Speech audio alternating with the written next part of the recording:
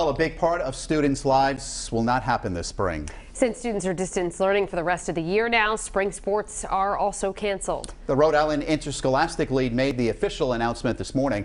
Sports Director Gina Raimondo spoke to the RIIL and the impacted students about this decision. Yanni? Well, the news comes as no surprise. Spring sports officially canceled on this Friday in the high school ranks, and all the high school seniors I spoke to today certainly disappointed, but they understand it and have the proper perspective.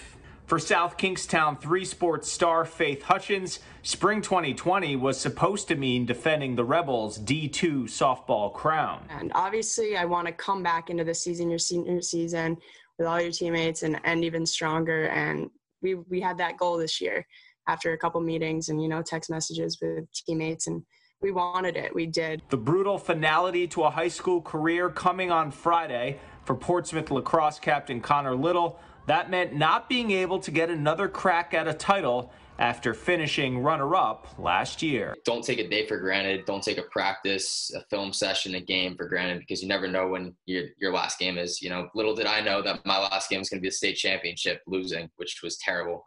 So what I would just say to the younger kids is enjoy it while it lasts, because it flies by. RIIL Director Tom Mezzanotte says it was a difficult but, of course, necessary measure. It was a decision based on the health and safety of our students, our student athletes.